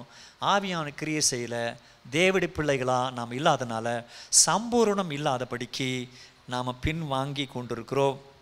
அதனால் என்ன ஆகிறது, ஆண்டவராகிய தேவன் நம்ம இந்த உலகத்தில் நம்ம ரட்சிப்பதற்கு தன்னுடைய சொந்த குமாரனை அனுப்பினார், ஆவியானவரை அனுப்பினார், சபையும் கொடுத்தார், வேதத்தையும் கொடுத்துருக்கிறாரு, ஊழியக்காரர்களை கொடுத்துருக்கிறாரு, ஊழியம் செய்கிற அநேக தலைவர்களை கொடுத்துருக்கிறாரு, வாலிபர் மற்ற தலைவர்கள், சிறுவர் மற்ற தலைவர்கள், பெண்கள் மற்ற தலைவர்கள், ஆண்கள் மற்ற தலைவர், இவ்வளோலாம் கொடுத்து பிறக்கும். இன்னும் மேலே எழும்பலைன்னா ஆண்டவர் அங்கே நம்ம என்ன பார்க்குவார்னா, நம்மெல்லாம் என்ன பண்ணுவோம்னா கவனிங்க, நிறைய பேர் பார்க்கும்போது ரொம்ப தவறு செய்த என்ன பண்ணுவோம், நமக்கு தெரியும் என்னென்ன பண்ணணும். ஒரு சிலர் அடிக்க போவோம், ஒரு சிலர் காரி துப்புவோம், ஏதோ பண்ணுவோம், ஆத்திரத்தில் போவோம், என்னன்னா இவ்வளோ கிடைச்சி நீ இப்படி பண்ணிட்டேன் அப்படின்னு சொல்லிட்டு ஆண்டு ரொம்ப வேதனைப்படுவார். இவ்வளோவோ நான் ஒன்று கொடுத்தேன்பா, ஒன்றுமே பயன்படுத்திக்கலையே, பாவம், வா சரி நான் ஏற்றுக்கிறேன்னு சொல்லவே மாட்டார். அவர் மனது மிகவும் வேதனைப்படும். நம்ம வாழ்க்கை மாறி அநேகருக்கு பிரயோஜனமா ஆண்டுக்கு மத சீஷர்கள் வேதத்தில் அறிமுகப்படுத்தப்படுறாங்க. மத சீஷர்கள் நீங்கள் வேதத்தில் வாசிக்கும் போது பேதுரு, அந்திரேயா, பிலிப்பு, பிறகு நத்தானியல் 46ஆம் அதிகாரத்தில் மத சீஷர்கள். ஏன் மத சீஷர்கள் அறிமுகப்படுத்தப்படுறாங்க? நாம் விசுவாசிக்கிறது கவனிங்க, அது முக்கியம் அல்ல. விசுவாசிக்கிறது பெரிய நம்ம இதை கிரயம் கொடுத்தது கிடையாது. முஸ்லீம் கூட ஏசாமி விசுவாசிக்கிறாங்க. முஸ்லீம் என்ன சொல்கிறாங்களா, நாம் ஏசு சுவாமின்றோம் பாருங்க, அவங்க அப்படி கூட சொல்கிறதில்ல. இன்னும் கொஞ்சம் கவனமாக தீர்க்கதரிசி, இந்த பிரதான தீர்க்கதரிசி ஏசு கிறிஸ்து அப்படி தான் சொல்லுவாங்க. விசுவாசிக்கிறோம் சொன்னால் யாருன்னா விசுவாசிப்பாங்க, அடிமையாக விசுவாசிக்கிறான், வேலைக்காரனை விசுவாசிக்கிறான், வெளியில் இருக்கிறான் விசுவாசிக்கிறான். நாம் எதை வெளியே போயிட்டு கடவுளை தோது கொள்கிற மாதிரி, அவ்வளோதான். எதுக்கு ஆலயத்துக்கு வந்திருக்கிறோம்னா நம்ம ஆறுதல் பெறுவதுக்கு கிடையாது. நான்லாம் உடஞ்சி இருக்கிறேன், நேற்று உடஞ்சி போனேன், கணவன் திட்டாரு, மனைவி திட்டாரு, எங்களை ஆறுதல் படுத்துக்க வந்தோம், பார்த்தா இவர் என்னென்னவோ சொல்கிறாருப்பா அப்படி என்கிறதுக்கு இல்லை. நாம் மற்றவங்களை ஆறுதல் படுத்த கற்றுக்கின்னு மற்றவங்களை ஆறுதல் படுத்த போகிறோம். அதுக்காக வந்துருக்குறோம் நம்ம ஆண்டவருடைய ஆலயத்துக்கு. அதுக்காக தான் நாம் பல வருஷம் அங்கே வந்துட்டு இருக்கிறோம். ஆறுதல் கொள்வதற்கு இல்லை, கடவுள் ஒன்று ஆறுதல் படுறதுக்கு ஆவியானவர் கூடவே இருக்கிறார். நீ ஆண்டுடைய பிள்ளை, ஆண்டவர் கூடவே இருக்கிறார். எதுக்கு கூடி இருக்கிறோம்னால் ஒருவர் விசாரித்து, ஒருவர் குறையில் ஒருவருக்கு நிறைவு உண்டு பண்ணி, ஒருவருடைய தேவைகள் ஒருத்தர் சந்தித்து, ஒருத்தருக்கு ஜெபம் பண்ணிக்கிட்டு நாம் விருத்தி அடைஞ்சு இருக்கிறதான வெளியில் இருக்கிற உலகத்தை மாற்றுவதற்காக உள்ள வந்திருக்கிறோம். அதுக்கு தான் சபை. அதுக்கு நம்மக்கிட்ட ஆண்டவர் நிறைய மாற்றங்கள் எதிர்பார்க்குறார். அதுக்கு தான் அடிக்கடிக்கு சொல்கிறது தலைவர்கள். ஏன்னா கவனிங்க, 30 வருஷமாக ஊழியம் செஞ்சுருக்கிறேன், 30 வருஷம் பிரசங்கம் பண்ணியிருக்கிறேன். எனக்கு தெரியும் ஒவ்வொரு காலகட்டத்தில் ஒருத்தர் வந்து ஒரு வேஷம் பண்ணிக்கின்னு போவாங்க. தலை பயங்கரமான பிரச்சனை கொடுத்துருக்குறாங்க. எவ்வளோ தான் பண்ணாலும் அவங்க கொடுக்குற பிரச்சனை கொடுத்துருந்தா இருந்தாங்க, பண்ணுற பிரச்சனை பண்ணியிருந்தா இருப்பாங்க. ஏன்னா அது இயல்பு மாறாது, மாறவே மாறாது. அவங்க பாட்டுக்கு அவங்க பண்ணின்னு தான் இருப்பாங்க. நம்ம ஒன்றும் பண்ண முடியாது. காரணம் அது தேவனால் பிறந்ததுனால் அவங்க பாட்டுக்கு நல்ல வேலைகள் செய்வாங்க. இல்லைனா அந்த வேலையை செய்யவே முடியாது. வாழ்க்கை பழக்கம் மாறிடணும், நம்ம பழக்கங்கள் மாறிடணும். அதுக்காக தான் அடிக்கடிக்கு தலைவர் சொல்கிறது, நாம் எப்படி இருக்கிறோமோ அப்படி தான் பின்னாடி வருவாங்க. பின்னாடி வர பிள்ளைங்க, ஓ இந்த அங்கிள் இந்த ஆண்டி எல்லாம் பிடிக்கிறாங்க, நாம் இப்படி தான் நடந்துக்கணும் அப்படின்போது என்ன ஆகும், நாளுக்கு நாளுகள் ஜபத்திலையும் விசுவாசத்திலையும் ஊழியத்திலையும் சுவிசேஷத்திலையும் சீஷத்துவத்திலையும் எல்லாம் வளர ஆரம்பிப்போம். சும்மா உக்காந்துட்டு நம்ம நிறைய பேர் வராங்கப்பா, இமானுவேல் அசெம்பிளி போகலாம், சும்மா உக்காந்துட்டு போகிறதுக்கு இல்லை. நாம் மற்றவர்களுக்கு பாடமாக இருக்கிறதுக்கு, அதுதான் பரிபூர்ண ஆசீர்வாதம். அதுக்கு தான் ஆண்டு நம்ம கொண்டு வந்திருக்கிறார். கல்யாணம் அங்கே நடக்கணும் அதுக்கு இல்லை, ஏன்னா செத்துட்டு பிறகு கல்லறையில் கிறிஸ்டின் கல்லறையில் போடணும் அதுக்கு இல்லை. எல்லாம் எனக்கு வந்து ஜாம் பண்ணோம், நல்ல நிகழ்ச்சி கெட்ட நிகழ்ச்சி வந்து போனோம், அதுக்காக இல்லை. இதெல்லாம் நடக்கிறது நடக்கும். இதுக்கு மேலே ஆண்டு நமக்கு பெரிய ஆசீர்வாதத்தை வச்சிருக்கிறார். அதை நம்ம மறந்துடுறோம். அதுதான் பரிபூர்ண ஆசீர்வாதம். அதனால் இந்த உலகத்தில் காணக்கூடியதை நம்ம நம்புகிறத விட காணாதவைகளை கர்த்தர் நமக்கு வச்சிருக்கிறார். அது அழியாதுதான், அது விலையேறப்பட்டதான். காண்கிறதே இவ்வளோ பெரிய மகிழ்ச்சியாக இருக்குது. காணாததை யோசித்து பார்க்கும்போது, இன்னும் வராததை நீ யோசிக்கும் போது அதை நீ அளவிட முடியாதது, அது ஒப்பிட முடியாது எதுவும். அதை ஆண்டு உனக்கு கொடுப்பேன்னு சொல்லி வேதத்தில் ரொம்ப தெளிவாய் நாம் பார்க்குறோம். 2ஆம் அதிகாரத்து வருவீர்களானால் ஆண்டவர் கானான் ஊரில் அற்புதத்தை செய்கிறார். தண்ணீரை திராட்சை ரசமாக மாக்கிற 1-11. அதில் 2வது பகுதி 12-25 வாசிக்கும் போது ஆண்டவர் அங்கே என்ன பண்ணுறாருன்னா தேவடி ஆலயத்தை சுத்தப்படுத்த போகிறார். தேவடி ஆலயத்தை சுத்தப்படுத்துகிறார். இங்கே 2ஆம் அதிகாரத்தில் ஆலயத்தை சுத்தப்படுத்துகிறார். ஆனால் மத்தியில் பார்க்கும்போது 26ஆம் அதிகாரத்தை சுத்தப்படுத்த போகிறார். பெத்தானியில் புறப்பட்டு வரும்போது அவர் சுத்தப்படுத்த போகிறார். மார்க்கில் 14ஆம் அதிகாரத்தில் ஆலயத்தை சுத்தப்படுத்த போகிறார். அதான் கடைசி, இது final week of Jesus Christ. அப்போ தேவடி ஆலயத்தை அடித்து விரட்டுறாரு. புறா விற்கிறவர்கள், அப்புறம் மற்ற ஆடு மாடுகளை விற்கிறவங்களை அடித்து விரட்டுறார். என்னுடைய ஆலயம் தேவடி ஜப வீடாக இருக்கிறது, இதை நீங்கள் கல்லர் குகை ஆக்கி இருக்கிறீங்கன்னு சொல்லி அடித்து விரட்டுகிறார். ஆனால் 2ஆம் அதிகாரத்தில் இங்கே ஆண்டவர் ஆலயத்தை சுத்தகரிக்கிறார். ஏன் ஆலயம் அப்படின்னு சொன்னால், ஆலயம் என்னன்னா கவனிங்க, மறுபடியும் சொன்னேன், கட்டிடம் கிடையாது. கோவில் கட்டிடம், கோவில் என்பது கட்டிடம். ஆனால் சபை என்பது கட்டிடம் கிடையாது. சபை யாருன்னா நாம தான் சபை. கோவில் என்பது ஒரு கட்டிடம், உயிர் இல்லாத ஒன்று. சபை என்பது உயிர் உள்ளது. உயிர் உள்ளது, உயிர் உள்ளது எப்படி இருக்கும்? கடவுளுடைய வார்த்தை கேட்கும். ஆண்டு சொல்றார், என்னுடைய ஆடுகளின் சத்தத்துக்கு என்ன பண்ணோம்? செவி கொடுக்கும். அப்போ ஆண்டுடைய சத்தத்துக்கு செவி கொடுக்கிறவள் தான் நம்ம எல்லாமே. அதுக்கு தான் சொல்ல, பார்க்காத தேவனுக்கு நீ செவி கொடுக்க முடியாது, பார்க்கிற ஊழியக்காரனுக்கு செவி கொடுக்கணும், பார்க்கிற தலைவருக்கு அப்பா அம்மாவுக்கு செவி கொடுக்கணும். செவி கொடுத்தா தான் அவருக்கு கொடுக்க முடியும். இப்போ நாம் கடவுளுக்கு செவி கொடுக்குறோமா பிசாசுக்கு செவி கொடுக்குறோமான்னு நமக்கே தெரியும். நமக்கு யார் இது வரைக்கும் செவி கொடுத்துட்டு இருக்கிறோம் அப்படி என்பது தெரிஞ்சிடும் நமக்கு. இப்படி நிறைய வழியில் நம்ம என்ன பண்ணுறோம்? ஏமாந்துட்டு உட்காந்துருக்குறோம். பரிபூர்ணம் ஆசீர்வாதம் வரலையே, சம்பூர்ண ஆசீர்வாதம் வரலையே, என்ன பண்ணுறது என்ன நினைக்கிறோம்? சின்ன விஷயந்தான். ஒன்று, நம்ம கடலால் பிறந்திருக்கிறோம், ஆவியான உள்ள அனுமதிக்கணும், அவர் நம்ம மாற்றணும், நம்ம உணர்வுகளாக சரிப்படுத்தணும், நம்முடைய தீர்மானங்களை சரிப்படுத்தணும், நல்ல முடிவு எடுத்து கற்றுக்கணும், கடவுளுக்காக வைராக்கியமாக இருக்கணும். இப்படி இருந்துட்டாவே வாழ்க்கை சுகமாக மாறும். எல்லாத்தையும் மாற்றிடலாம், நாம் எல்லாத்தையும் மாற்றிடலாம், எல்லாத்தையும் ஜெயிக்கலாம். உனக்கு எதுவும் ட்ரபிளாக இருக்காது. நிறைய பேர், ஐயோ இந்த பசங்க பிரச்சனை, எங்கள் மனைவி பிரச்சனை, அவகிட்ட என்னால் வாழ முடியல, இவகிட்ட என்னால் வாழ முடியல.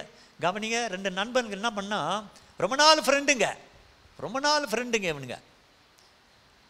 ரொம்ப நாள் இவன் ஃப்ரெண்ட் ஆகிட்டதுனால இவன் ஒருத்தர் ரொம்ப கவலையாக இருக்கிறான். அவனை இவன் போய் சந்திக்கணும்னு ஆசைப்பட்டான். நம்ம ஒரு காலத்தில் ஃப்ரெண்டுங்களாக இருந்தோமே, அவனை நம்ம போய் பார்க்கலாம், எப்படி இருக்கிறான்னு தெரியல, நாம் தான் உடஞ்சமே, 4 வருஷம் ஆச்சு கல்யாணம் ஆகிட்டு, இவளோட என்னால் பாட முடியல, அதனால் நண்பனை போய் பார்க்கலான்னு சொல்லிட்டு ஊரெல்லாம் போய் தேடுறான். ஒரு நாள் போடுறான், 2 நாள் போடுறான், கிடைக்கவில்லை. 3ஆவது நாள் கிடச்சிட்டான்.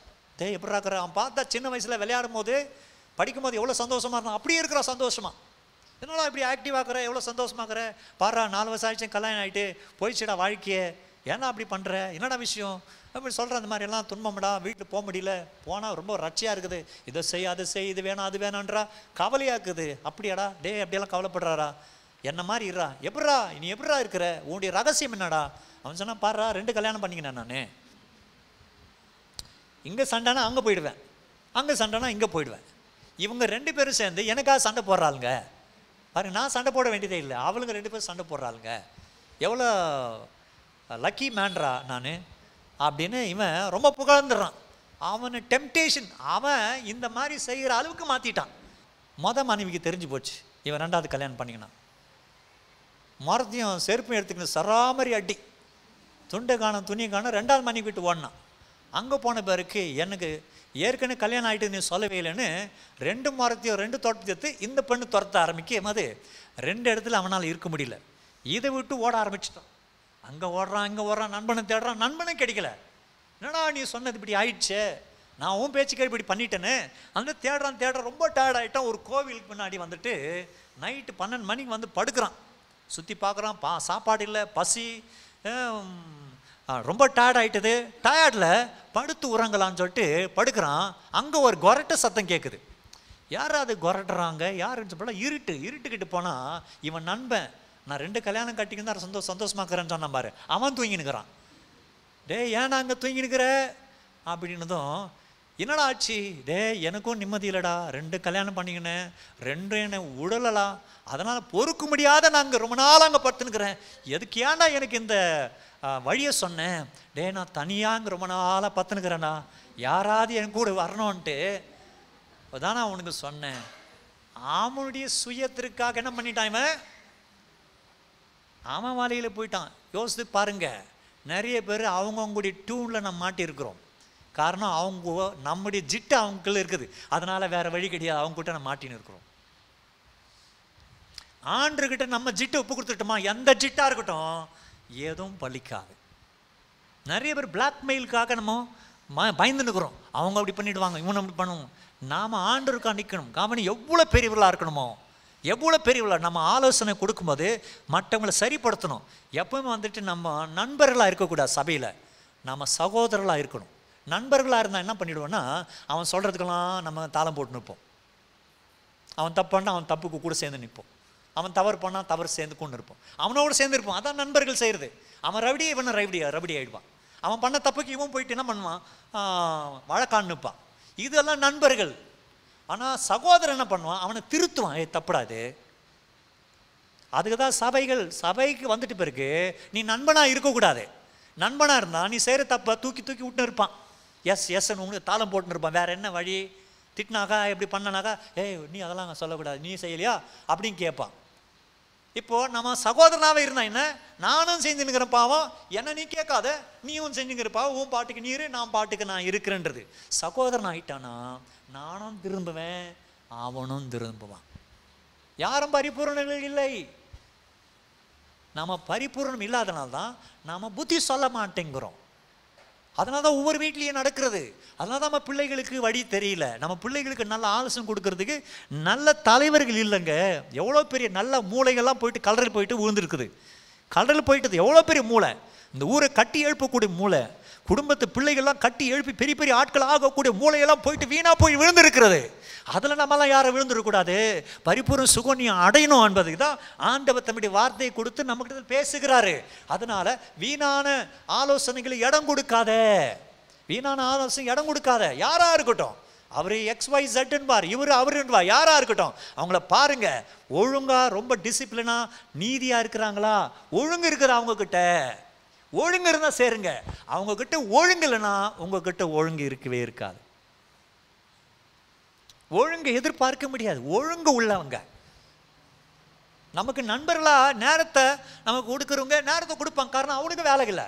இது கேட்டோம், இந்த மாதிரி அவனுக்கு வேலை இல்லை, இவனுக்கு வேலை இல்லை, அதனால் நான் போயிட்டேன் பாராரியா நீயும் வந்துடுறான்னு சொல்லிட்டு அவனுக்கு இப்படி ஆலோசனை கொடுத்துட்டான். அதனால் அவன் என்ன பண்ணிட்டான், அந்த நிலைமைக்கு போய்விட்டான். தேவ பிள்ளைகளே, ஆண்டவராகிய தேவன் நமக்கு அளிக்கிறதான இந்த வார்த்தை நமக்கு பரிபூர்ண சுகத்தை கத்தர் கொடுப்பதுக்கு தான், சம்பூர்ணம் அடைவதற்கு தான் ஆண்டவர் வளர்த்துட்டு வர்றார். அதனால தான் பழைய ஏற்பாட்டில் சொல்கிறாரு, என்னென்னா உன் பிள்ளைகள் சொல்லிக் கொடு, உன் பிள்ளைகள் அவன் சொல்லுவான், அவன் பிள்ளைகள் அவன் சொல்லுவான். அப்படின்னா ஆண்டவர் நம்ம மேலே எவ்வளோ பாசமாக இருக்கிறார் பாருங்க. நீங்கள் யாரும் கெட்டு போகக்கூடாது, ஒருத்தரும் எந்த வழியில் விழுந்து போயிடக்கூடாது, எந்த சோதனையில் விழுந்து போயிடக்கூடாதுன்னு சொல்லிட்டு கடவுளே வந்து அவரே சோதனைக்குள்ளே போயிட்டு ஜெயித்து காமிச்சார். இன்னும் வேறு என்ன வேணும் பாடங்கள்? இவ்வளோ பாரிய பாடங்களை கர்த்தர் நமக்கு கொடுத்துருக்கிறார். 3ஆம் அதிகாரத்துக்கு வந்தீங்கன்னா நிக்கோதேமஸ் பார்த்து ஆண்டவர் கேட்குறாரு, மறுபடியும் பிறக்கணும். எப்படி மறுபடியும் பிறக்க முடியும்? தாய் வயிற்றில் மறுபடியும் போய் பிறக்க முடியுமா? பிறக்க முடியாத. எப்படி? ஆண்டு சொல்கிறார், நீ மறுபடியும் பிறக்கணும்னா என்ன பண்ணணும்? அப்போ ஆண்டவர் அவனுக்கு சொல்லி கொடுக்குறாரு எப்படி பிறக்கணும்னு சொன்னால் 5ஆம் வசனம் 6ஆம் வசனம், இதோ இயேசு பிரதியுத்தரமாக, ஒரு ஜலத்தினால் ஆவியினாலும் பிறவாவிட்டால் தேவனுடைய ராஜ்யத்தில் பிரவேசிக்க மாட்டான் என்று மெய்யாகவே உங்களுக்கு சொல்கிறேன். மாம்சத்தினால் பிறப்பது மாம்சமாக இருக்கும், ஆவியினால் பிறப்பது ஆவியாக இருக்கும். மாம்சத்தில் பிறக்கிறது, நம்மலாம் உலகத்தில் மாம்சமாக பிறந்திருக்கிறோம். ஆனால் ஏசாமி ஏற்றுக்கின பிறகு ஆவினால் பிறந்திருக்கிறோம். ஆவினால் பிறந்தது எனக்கு லாபம். ஆவினால் பிறந்தால் நமக்கெல்லாம் லாபம். ஆவினால் பிறக்காமல் போயிட்டோமா நமக்கு லாபமே கிடையாது. ஏன்னா நமக்கு உயிர் என்ற ஆத்மா இருக்கிறது, இன்னும் ஆத்மா ஆவியாக இருக்கிறது. அது வளரணும், வளர்ந்தால் தான் நமக்கு லாபம். இல்லைன்னா வேலைக்கு செய்வோம், வேலை செஞ்சுட்டு வீட்டுக்கு வருவோம், லாபம் இருக்காது, நிம்மதி இருக்காது. அப்போ கடவுளுடைய பணி நம்ம செய்யும் போது, ஆண்டுடைய ஆலயத்துக்கு வந்து ஆண்டுடைய நாமத்தை மகிமைப்படுத்தும் போது, வீட்டில் குடும்ப ஜெபம் நீ செய்யும் போது, நீ பைபிள் வாசித்து, நீ வேதத்தை வாசித்து தியானிக்க போது, உன் குடும்பத்தில் இருக்கிற பிரச்சனை எல்லாம் மாறும். நாமெல்லாம் அந்த மாதிரி நம்ம சமுதாயத்தில் வாழ்ந்தா மற்றவங்களாம் பார்த்து லூஸ்ன்னுவாங்க. இது லூஸ் குடும்பம்டா. ஏன்னா சினிமா பார்க்காத குடும்பம் லூஸ் குடும்பம்னுவான், அவன் சீரியல் பார்க்காத குடும்பம் லூஸ் குடும்பம்னுவான் இல்லையா, தியேட்டருக்கெல்லாம் போகாத குடும்பம் லூஸ் குடும்பம்னுவான், தண்ணி அடிக்காத குடும்பம் லூஸ் குடும்பம்னுவான். ஏன்னா அவன்லாம் லூஸெல்லாம் லூஸுன்னு சொல்லுவான். இதுதான் பரிபூர்ணம். ஏன்னா எல்லாமேனா அவனை மாதிரி இருக்கிறோன்னு நினைப்பாங்க. இதுதான் உலகம் பண்ணுகிற வழி. அதனால் நம்ம தீர்மானம் பண்ண முடியாது. உலகம் இப்படி சிந்தலாடிட்டு இருக்கிறது. நிக்கோதேமஸ் யாரு? அவன் பரிசேயர்களாக இருந்தால் பரிசேயர்களுக்கு போதிக்கிறவன், ஒரு போதகன். ஏசாமி கிட்ட வர்றான், ஏசாமி அவனுக்கு போதிக்கிறாரு, மறுபடியும் பிறக்கணும்பா என்பதை கடவுள் அவனுக்கு வெளிப்படுத்தி காண்பிக்கிறார். அந்த முகாந்தரத்தை 3ஆம் அதிகாரத்தை பார்ப்பீங்க. ஏசாமி குறித்து யோவான் ஸ்நானகன் மிகவும் பெரிய சாட்சியை சொல்கிறார். நாம் இயேசுக்காக சாட்சியாக வாழணும். 4ஆம் அதிகாரத்துக்கு வந்தீங்கன்னா உங்களுக்கு தெரியும், 4ஆம் அதிகாரம் வந்த பிறகு சமரிய பெண்ணை பார்க்குறோம். சொல்லுங்க யாரு? 4ஆம் அதிகாரம் வந்தாவே சமாரியா பெண். சீகார் என்ற ஊருக்கு போகும்போது, அந்த ஊர் சமரியாவில் இருக்கிறது சீகார் என்ற ஊர். அந்த ஊரில் ஒரு கிணறு இருக்குது. அந்த கிணறு யாக்கோபின் கிணறு. யாக்கோபு படுத்து உறங்கி போயிட்டு வந்த கனவு கண்ட ஒரு கிணறு. அந்த கிணறுல ஏசாமி போறார். சீசரில் சாப்பாடை வாங்க வச்சு அவர் அங்கே போய் இருக்கிறார். அங்கே இருக்கும்போது சமரியா பெண் என்கிற ஒரு பெண்ணு நடு மத்தியத்தில் வர்றா. கவனிங்க, அந்த பெண்ணு நல்ல பெண்ணு கிடையாது. ஒரு தனியாக ஒரு பெண்ணு அந்த மத்திய வேலையில் வர்றானா அவள் சரியானவள் இல்லை என்று பொருள் இயற்கையாக நடக்கிறது. அப்படிப்பட்ட ஒரு சூழ்நிலையில் அந்த பெண் அந்த இடத்துக்கு வரும்போது ஏசாமி கேட்குறா, எனக்கு தண்ணீர் கொடுமான்றார். அப்போ அந்த பெண்ணு கேட்குறாங்க, நீர் யூதனாக இருக்க, ஏங்கிட்ட எப்படி நீங்கள் தண்ணீர் கேட்கலாம் அப்படின்னு அந்த பெண்ணு கேட்குறது இயல்பு. காரணம், எந்த யூதரும் சமரியாவர்கள்கிட்ட சேர மாட்டாங்க. காரணம், சமரியர்கள் அவர்கள் பாவிகள், அல்லது இன்னும் சொல்ல போனால் அவர் கலப்படமானவர்கள், கீழ் ஜாதி என்ன கருதப்பட்டவர்கள். அதனால் கேட்க மாட்டாங்க, கூடவே போக மாட்டாங்க, அந்த ஊரில் போக மாட்டாங்க. பாருங்கள், எருசலேம் இங்கே இருக்குது, மேலே சமரியா இருக்குது. இஸ்ரேல் ஜனங்கள் இப்படி நேராக போக மாட்டாங்க. அவர்கள் யோர்தானை கடந்து இப்படி தான் போவாங்க. யோர்தானை கடந்து இப்படி தான் போவாங்க. போயிட்டு அது பிறகு அந்த பக்கம் போவாங்க. சமரியா ஊர் மேலே போக மாட்டாங்க. எலியாவின் நாட்கள் கூட அதான் நடந்தது. பழைய ஏற்பாட்டு நாட்களில் சமரியா வழியில் போக மாட்டாங்க. அந்த மாதிரி ஒரு சூழ்நிலை சமரியாவுக்கு இருந்தது. அந்த ஊர்லேருந்து சமரிய பெண்ணு ஏசாமியை என்ன பண்ணாங்க? அறிந்தார்கள். அப்போ ஏசாமி சொன்னார், நீ எனக்கு அந்த தண்ணீர் கொடுங்க அப்படின்னு கேட்குறார்.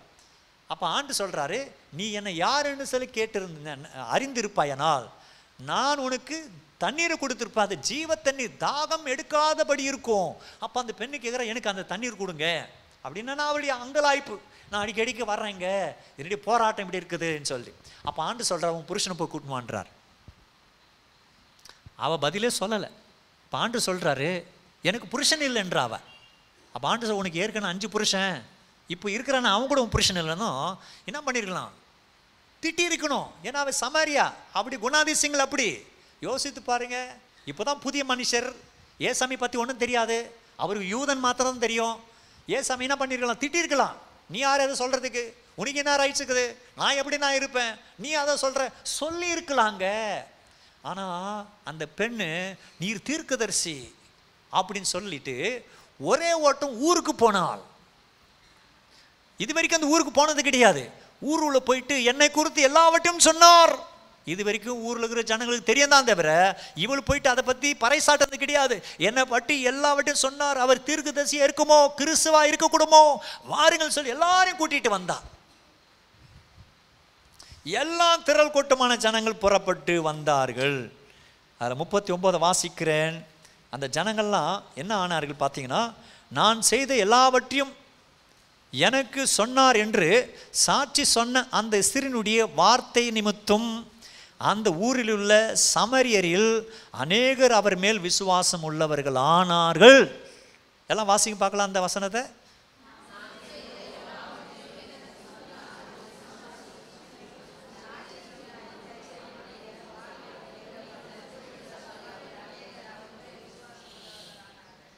பார்த்தீங்களா? அந்த பெண் இது வரைக்கும் ஊருக்கு போனது கிடையாது. அந்த ஊர்லேயே இந்த மாதிரி ஒரு தப்பான பெண்ணு சொல்லி பேர் எடுத்த பெண், மோசமான பெண்.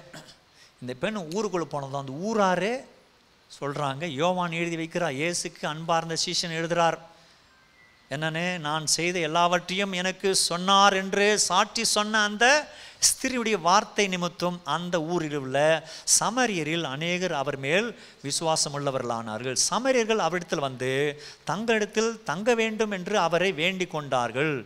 அவர் 2 நாள் அங்கே தங்கினார். ஏசாமி எங்கே தங்கினாராம்? சமரியா தேசத்தில் 2 நாள் தங்கினாருங்க.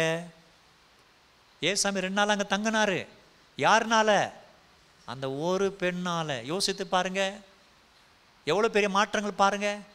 இப்போ இயேசு சாமி அந்த உள்ளத்தை மாற்றி இருக்கிறார் பாருங்க. அப்போ நாமெல்லாம் ஆலயத்துக்கு வந்துட்டு வீட்டுக்கு போகும்போது வீடு கலவரம் ஆகிடக்கூடாது. இயேசு நம்மோடு கூட வரணும், நிம்மதி இருக்கணும், சமாதானம் இருக்கணும், அன்பு இருக்கணும், பாசம் இருக்கணும், பொறுமை இருக்கணும், விட்டு கொடுதல் இருக்கணும், பரிவு இருக்கணும், உழைப்பு இருக்கணும், நீதி இருக்கணும், விட்டு கொடுத்தல் இருக்கணும், மன்னிப்பு இருக்கணும், நல்ல சுவாபம் இருக்கணும், இப்படியெல்லாம் இருக்கணும். மனைவி அடிக்கிறது, கணவன் அடிக்கிறது, திட்டுறது, கலவர பூமி ஆகிறது அப்படிலாம் இருக்கக்கூடாது. ஏசாமி கூட வருது. சில வீடுகளில் ஏசாமி கதவு தட்டினே தான் இருக்கிறாரு. இன்னும் நம்ம திறந்த பாடே கிடையாது, தட்டின்னு தான் இருக்கிறாரு. இந்த வீட்டில் இன்னும் கதவை தட்டினது கிடையாது. 10 வருஷமாக தட்டுறாரு, இன்னும் நம்ம கதவை தட்டின பாடு கிடையாது. பாருங்க, இந்த பொண்ணு ஊருக்கே சமாதானம் கொண்டு வந்துட்டா. ஏசாமி சந்திச்சிட்டா, போய் ஊருக்கே சமாதானத்தை கொண்டு வந்துட்டான். நாமெல்லாம் ஆண்டுடைய ஆலயத்துக்கு வந்துட்டோம், வீட்டுக்கு சமாதானத்தை கொண்டு வரணும். எவ்வளோ முடியுமோ சகிக்கணும், எவ்வளோ முடியும் தாங்கணும், எவ்வளோ முடியுமோ சரிப்படுத்தணும், ஸ்திரப்படுத்தணும், ஒழுங்குபடுத்தணும். நம்ம எல்லாம் என்ன பண்ண, கொதிச்சு ஆண்டவர் வேணா போ, நான் குடிக்கிறேன் போ, நான் வெறிக்கிறேன் போ, எந்த கதைனா போங்க நீங்கள் அப்படின்றத முடிவு எடுக்காமல் ரொம்ப தெளிவாக நம்ம என்ன பண்ணோம், கிரமமாய் தீர்மானம் எடுக்க வேண்டும். இதுதான் ஆண்டு நமக்கு வெளிப்படுத்தி காண்பிக்கிறார். கவனிங்க, நாம் என்ன ஆகிடக்கூடாதுன்னா, ஆண்டுடைய ஆலயத்துக்கு வந்தோம், நமக்கு லாட்ரி அடிச்சிடணும், நமக்கு கல்யாணம் டக்குன்னு நல்லந்தணும், மனைவி சொல்கிற பேச்சு கேட்டணும், ஆலயத்துக்கு போயிட்டா பாஸ்டர், மனைவி ஆலயத்துக்கு அனுப்பிட்டுப்பீங்க, ஆலயத்தை அனுப்பிட்டு போயிருக்கு சொல்கிற மாதிரியா செய்யணும், இப்படி பேராசை இருந்துடக்கூடாது.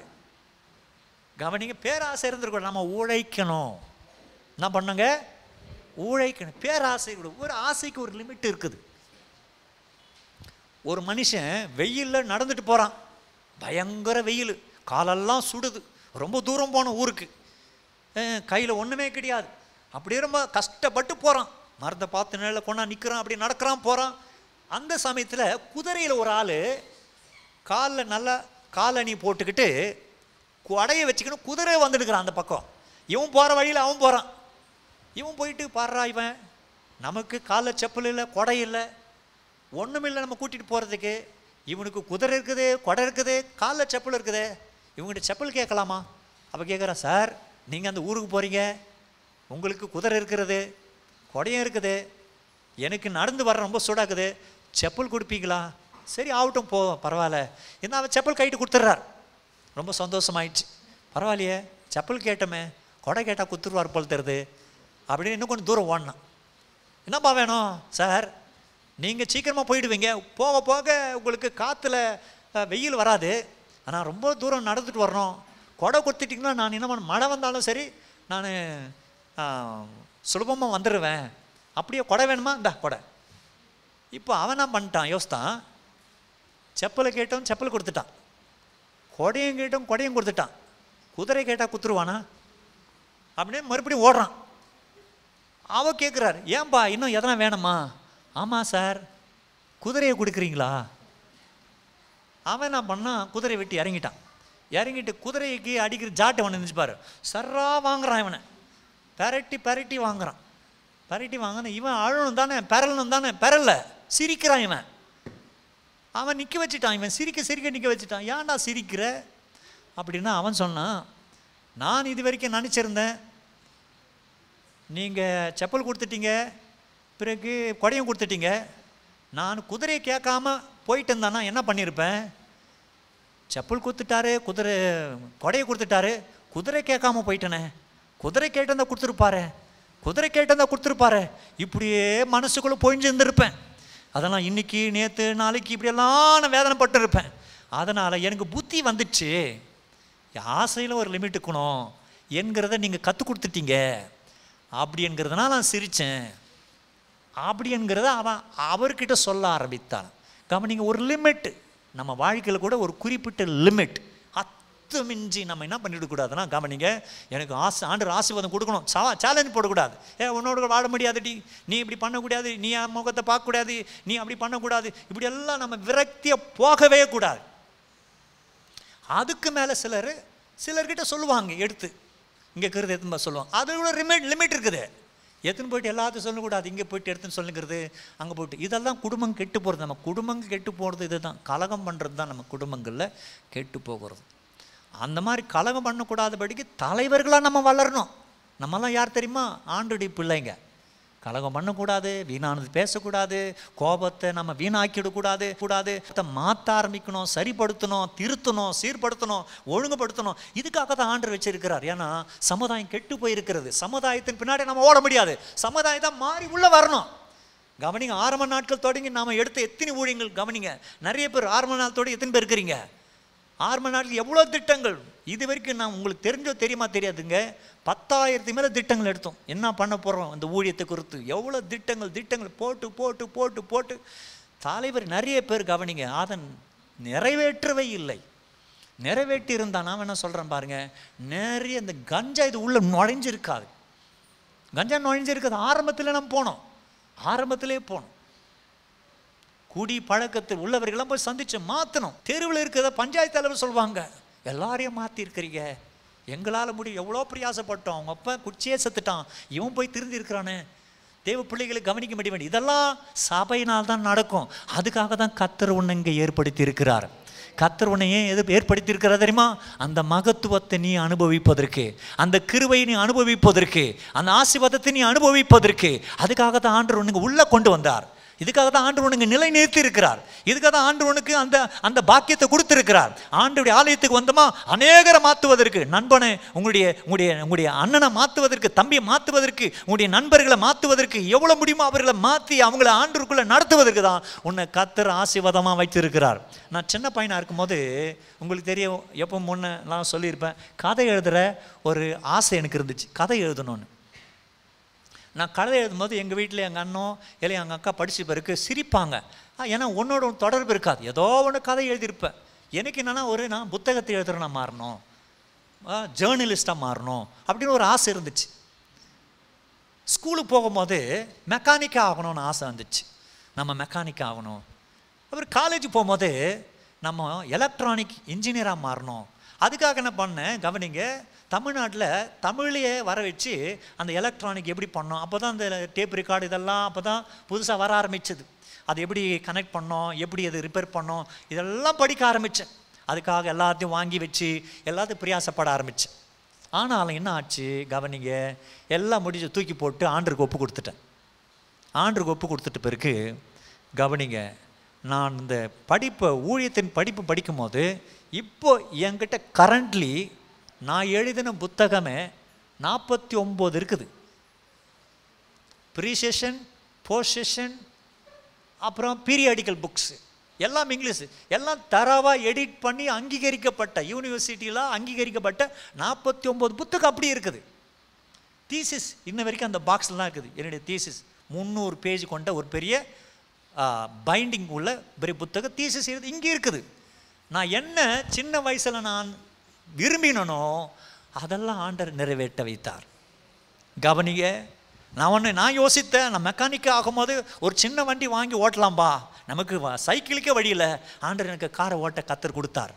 தெய்வ பிள்ளைகள் கவனிக்க வேண்டுகிறேன், படிக்க முடியல. என் தங்கச்சிக்கு அடுத்த தம்பி இருக்கிறான், 4 வருஷத்துக்கு அவங்க கூட தான் நான் போயிட்டு 1ஆம் கிளாஸ் படித்தேன். கவனிங்க, காரணம் என் ஹெல்த் இஷ்யூஸ்னால 7th அட்வென்டிஸ்டில் கொண்டு வந்து தமிழ் மீடியம் சேர்த்தாங்க. அவள் தான் படிப்பு போயிடுச்சு, ஆரோக்கியம் போயிடுச்சு, எல்லாமே போயிடுச்சு. எல்லாம் ஒட்டு மொத்தமாக ஒடுங்கி போன நிலைமையில படிக்க முடியலன்னு நினச்சேன். தேவ பிள்ளைகளை ஆண்டவருக்கு என்னைக்கு ஒப்பு கொடுத்தனோ படிக்க கத்தர் கொடுத்தாரு. அதுக்கு பிறகு புத்தகமத்தையும் கத்தர் எழுத வைத்தாரு. எதெல்லாம் நல்ல திட்டம் மனசில் வைத்திருந்தனோ, வாலிபர்களுக்காக நாம் எழுமணும் சொல்லணும்னு சொல்லி அத்தனை ஆண்களுக்காக, பெண்களுக்காக, ஊருக்காக எத்தனை காரியங்கள் நான் நினைச்சனோ தேவ பிள்ளைகளை அவைகளெல்லாம் கர்த்தர் நிறைவேற்றி தந்தார். இதுதான் பரிபூர்ண சுகம், இதுதான் பரிபூர்ண ஆசீர்வாதம். ஆண்டவர் நீ சின்ன பிள்ளையா நினைக்கும் போது என்னென்ன நடந்ததோ, என்னென்ன யோசித்து விரும்பின அவைகளாம் கர்த்தர் நிறைவேற்றி தருவார். உன் மன விருப்பத்தை கர்த்தர் நிறைவேற்றி தருவார். உன் மன வாஞ்சை கர்த்தர் நிறைவேற்றி தருவார். ஆண்டவர் உன் மன விருப்பத்தை நிறைவேற்றுவதற்காக தான் ஆண்டவர் உனக்கு வேதத்தை கொடுத்திருக்கிறாரு. அதுக்கு தான் ஆலயத்துக்கு வந்திருக்கிற, அதுக்கு தான் ஞானசாரம் எடுத்திருக்கிற, அதுக்கு தான் ஆவியின் அபிஷேகத்தை பெற்றிருக்கிற, அதுக்கு தான் ஆண்டவர் வெளிப்பாடு கொடுக்கிறாரு, அதுக்கு தான் நல்ல ஃப்ரெண்டுகளை கர்த்தர் கொடுத்திருக்கிறாரு. அதுக்காக தான் ஆண்டவர் உன்னை கொண்டு வந்திருக்கிறாரு. ஏன்னா சம்பூர்ணமான ஆசீர்வாதத்தை நீ அடைய வேண்டும் என்று சொல்லி. ஒருவேளை நான் வெறும் புத்தகத்தை எழுதுகிறவனா இருந்தா என்ன இருப்போம்? எதனா புத்தகம் எதுவுமே சேல் ஆயிருக்கும், சேல் ஆயிருக்காது, ஏதோ குடிச்சு வருமானம் அப்படி இப்படி இருந்துட்டு அப்படி குடிச்சு வச்சு எதனா ஆயிருப்பேன். வெறும் மெக்கானிக்னா ஏதோ மோட்டர் மெக்கானிக் சேர்ந்துருப்பேன், நோய் நொடியோடு போயிட்டு இருப்பேன். இல்லை ஒரு எலக்ட்ரானிக் எதாவது உட்காந்துட்டு ஏதோ சால்ட்ரிங் பண்ணி எதனா இருந்திருப்பேன். அவ்வளோதான், பெரிய காரியங்களை செய்திருக்க மாட்டேன். ஆண்டருக்கு நான் ஒப்பு கொடுத்ததுனால நான் என்னென்னலாம் நல் காரியங்களை விரும்பினோ அதையும் கர்த்தர் செய்ய வைத்தாரு. அப்படி நாமத்தையும் மகிமைப்படுத்த வைத்தாரு. அவருக்கு ஊழியத்தையும் செய்ய வைத்தாரு. அநேக ஊழியக்காரரை எழுப்ப வைத்தாரு. அநேக தலைவர்கள் எழுப்ப வைத்தாரு. அநேக சபையில தலைவர்களா இருக்கும் மற்றவர்கள் கர்த்தர் ஆண்டவர் எழுப்பும் கர்த்தர் வைச்சார். சிறு பிள்ளைகள் மத்தியில் தலைவர்கள், வாலிபர் மத்தியில் தலைவர்கள், பெண்கள் மத்தியில் ஆண்கள் மத்தியில் தலைவர்களை எழுப்ப கர்த்தர் கிருபை கொடுத்தார். தேவ பிள்ளைகளை இதெல்லாம் சாதாரண ஆகிறது வாய்ப்பு கிடையாது. ஆண்டவராகிய தேவனுடைய ஊழியத்தை செய்வது எல்லாம் பரிபூர்ணமாயிடும்.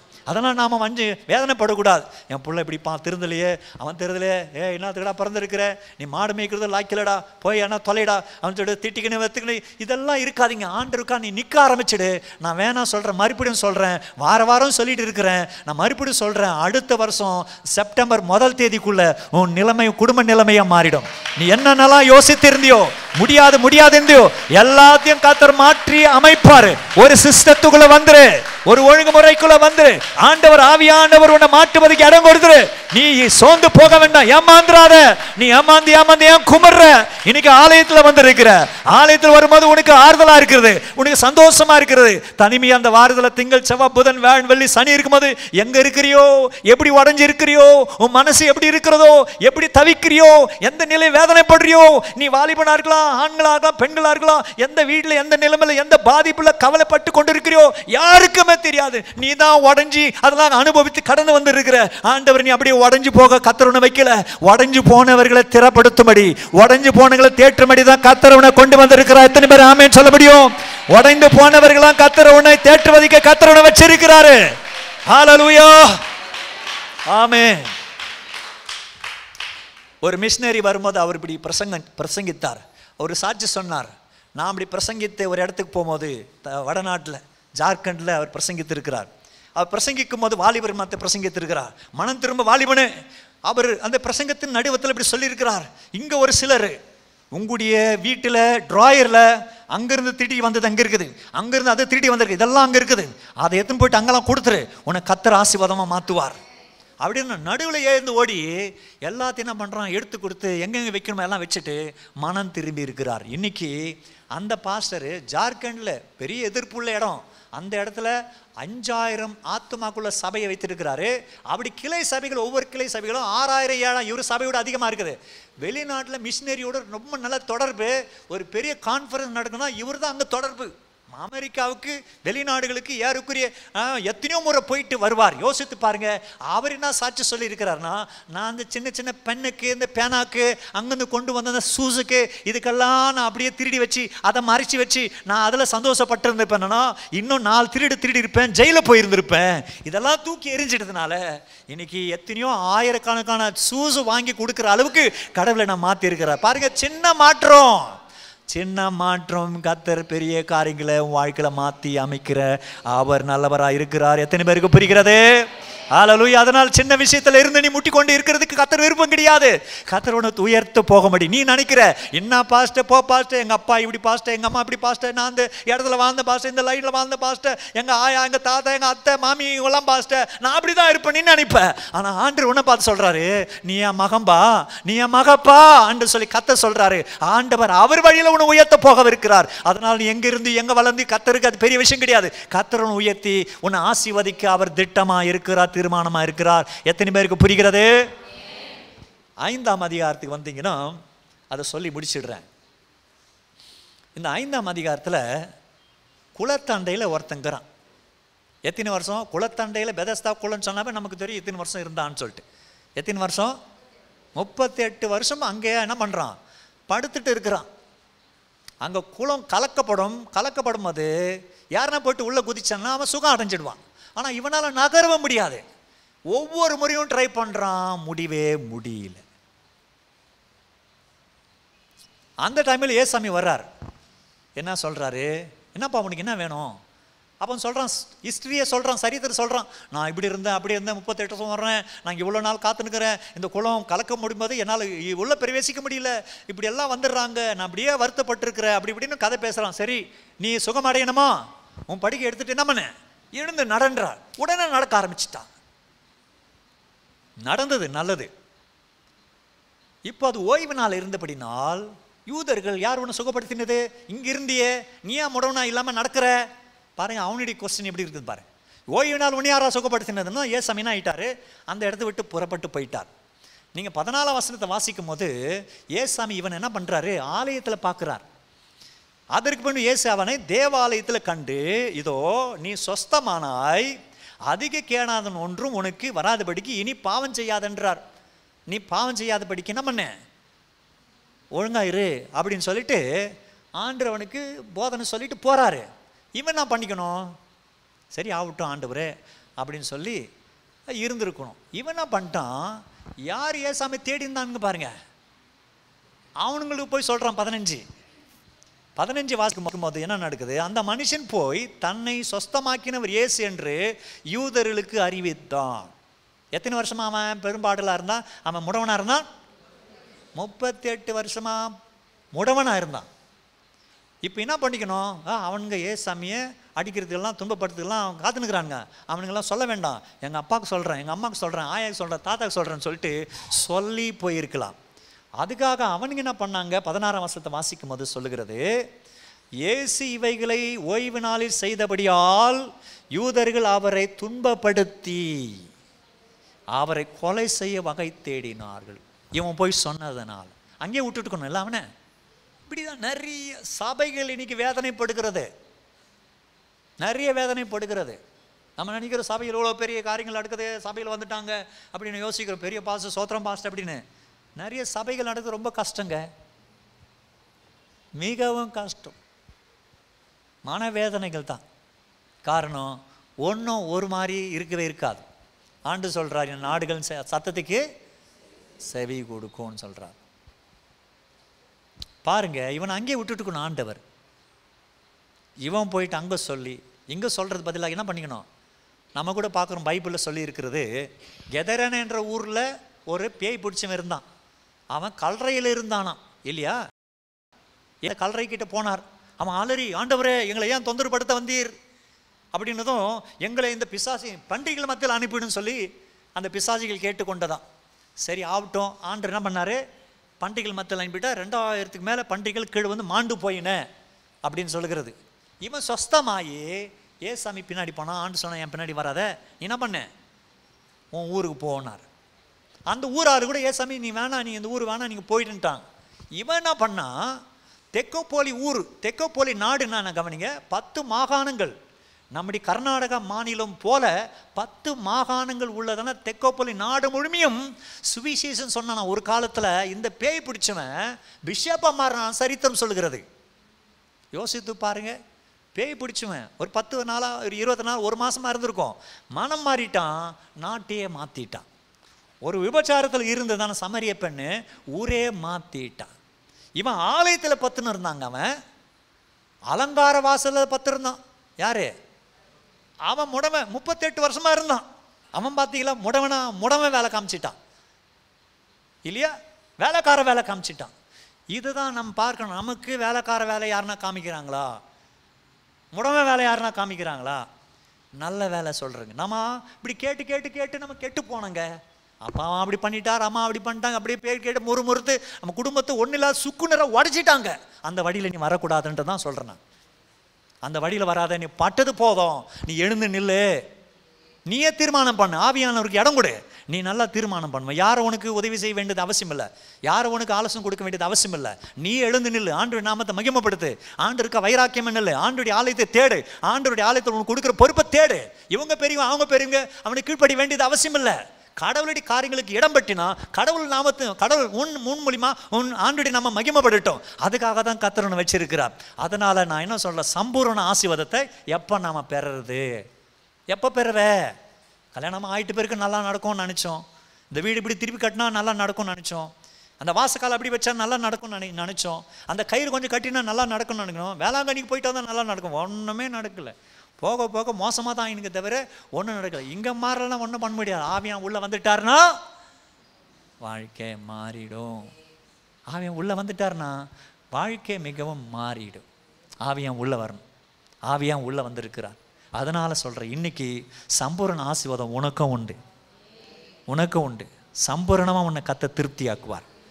நீ வெக்கப்பட்டு போகாதபடிக்கு இந்த நாளில், இந்த செப்டம்பர் நாளில் ஆண்டவர் உன்னோடு கூட வாக்குத்தத்தமாக பேசுகிறாரு. யோவேல் 2:26 மறுபடியும் நம்ம வாசிக்க போகிறோம். அந்த வார்த்தைகளை மறுபடியும் மனசில் நிறுத்துங்க. ஆண்டவர் யோபோடு கூட பேசி சொன்னார். யோபோடு கூட கர்த்தர் பேசி சொன்னார், ஆரம்பம் உங்களுடைய ஆரம்பம் அற்பமாக தான் இருக்கும், ஆனால் முடிவு சம்பூர்ணமாக இருக்கும்னு சொல்லி கர்த்தர் சொல்கிறாரு. அதனால் நீங்கள் சம்பூர்ணமாக சாப்பிட்டு திருப்தி அடைந்து உங்களை அதிசயமாக நடத்தி வந்த உங்கள் தேவனாகிய கர்த்தருடைய நாமத்தை துதிப்பீர்கள். இந்த 8 மாசமா அதிசயமாக கர்த்தர் நடத்திட்டு வந்தார்.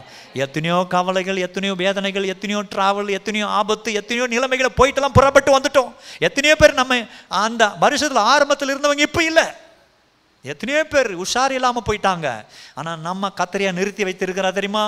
என் ஜனங்கள் ஒருபோதும் வெட்கப்பட்டு போகாதபடிக்கு உன்னை கர்த்தர் சம்பூர்ணமாக ஆசீர்வதிப்பதற்கு கர்த்தர் தம்முடைய கைகளை நீட்டி ஆண்டவருடன் ஆசீர்வதிக்கிறதை கர்த்தர் நிச்சயமா உறுதிப்படுத்த போகவிருக்கிறார். தம்பி, தங்கச்சி, சகோதரா, சகோதரி, இன்னைக்கு ஒரு தீர்மானம் பண்ணு.